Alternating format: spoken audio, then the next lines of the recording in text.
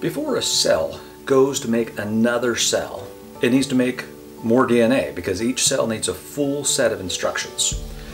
And that process is DNA replication. You know, back in 1953 when Watson and Crick described what DNA looked like and came up with a model, something like that, they also described how they thought DNA copied itself. They're pretty dang close. Since then, we've learned a huge amount of information. You could spend an entire class just studying this process. In this video, I just want to touch on the basics. The idea of DNA structure, complementary base pairing, and the enzymes used, at least the major ones. So with that, let's get into it.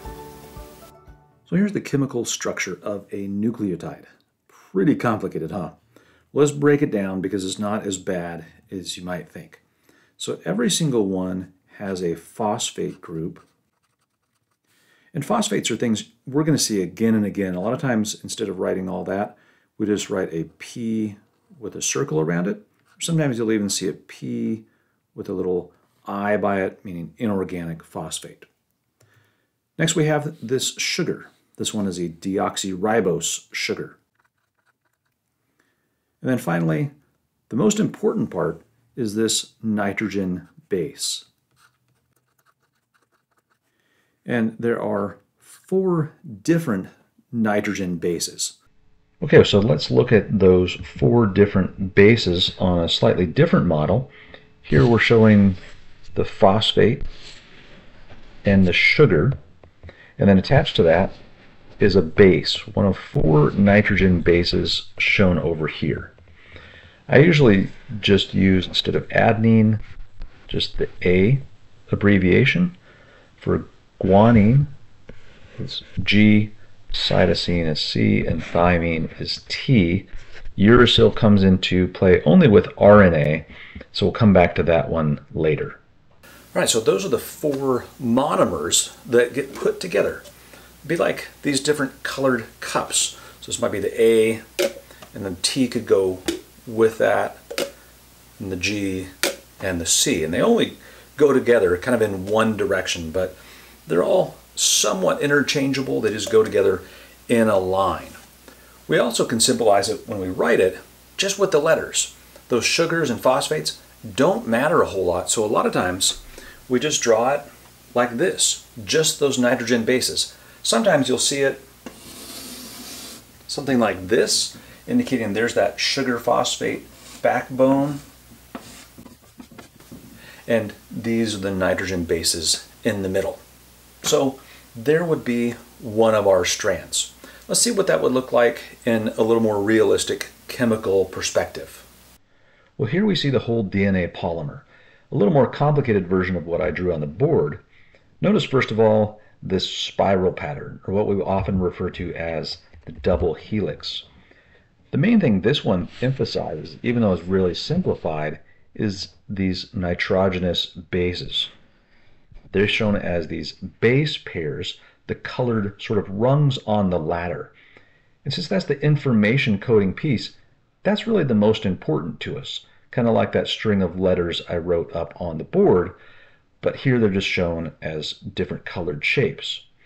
This really de-emphasizes the sugar phosphate backbone, shows it as kind of like the straight parts on the side of the ladder, but we don't really see much chemistry. Now we could look at the chemistry of the whole thing, and here it is over here, fairly complicated. We got on either side this sugar phosphate backbone, and the bases in the middle. If I can emphasize and kind of outline that sugar phosphate backbone, we can kind of see it there. That's just like the one over here in that light blue. And on the inside are our nitrogen bases, the information coding pieces. So there's the DNA double helix. Let's zoom in on the details of how these 2 strands go together, focusing on complementary bases or complementary base pairing. So DNA is double-stranded. Here I have an orange and a white strand together. So here's the detail of the orange strand. The white strand is actually really predictable because, as you noticed on those other diagrams, there's always one nitrogen base opposite the other one. And so the one opposite here is its complementary base. And the rules for that are simple. A and T always go together, and G and C always go together. I like to think of it as straight line letters go together and curvy line letters go together. So these aren't matching, they're complementary. Kind of like certain shirts go with pants. This might be one outfit and this is a different outfit, but you can't really mix and match them. So let's apply it to this. Complementary to A is T, and complementary to T is A. Now that you got that, you can probably do the rest yourself. This is pretty simple.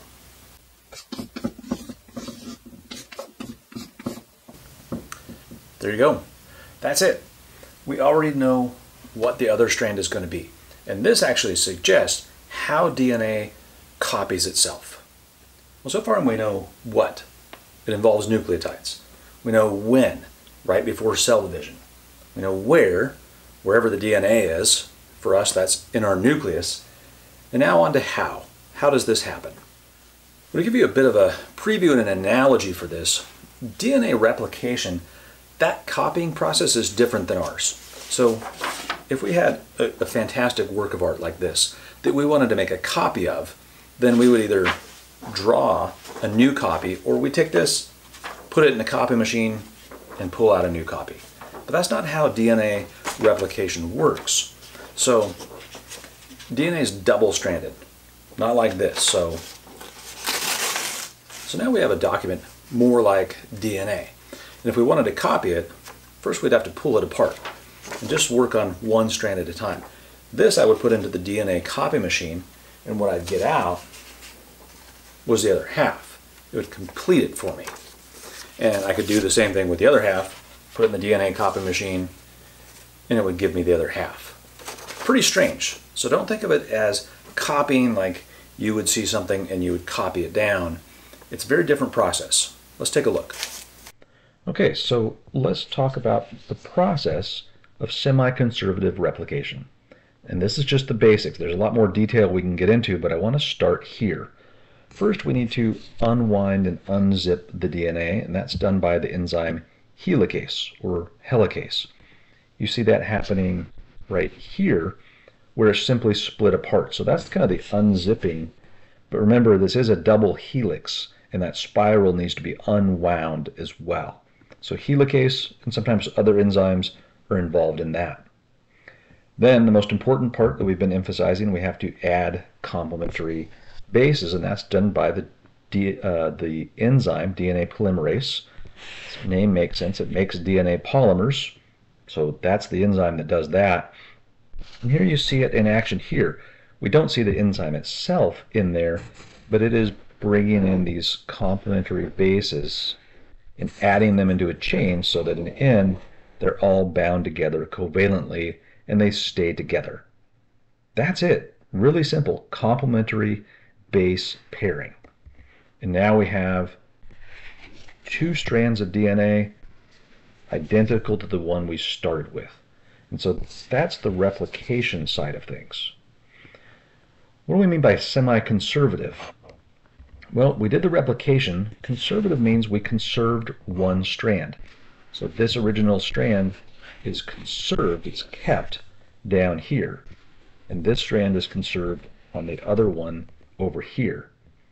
But it's only semi-conservative because we built a new strand here. So only half of each strand of DNA, each new strand, is the original actual piece of DNA. So semi-conservative replication kind of tells you how it's done, just like Watson and Crick had theorized when they came up with the structure of DNA itself. So there's the basics of DNA replication. Not too hard. DNA copies itself using complementary bases. That's a good foundation for you to start from. Make sure you understand this before you move on. I've not tried to animate any of this. There's so many great animations out there for you on the web. I've given you some links to them. Take a look at those. It does make it come to life a little bit more, understanding how this works. It's an amazing process, and it happens every time before your body makes a new cell. Now we could fill up books and books of information on the rest of the details. In the next video, I'll add a few more enzymes and a little more detail onto the rest of the process, because it is a little more complicated than just what I presented here. But this is a solid foundation. My suggestion is, before you move on to that video, that you try explaining it for yourself. Write out a short paragraph describing this. Explain it to a friend. Make sure that you have the foundations down before you move on. Until next time, keep being amazed by the intricacies of life.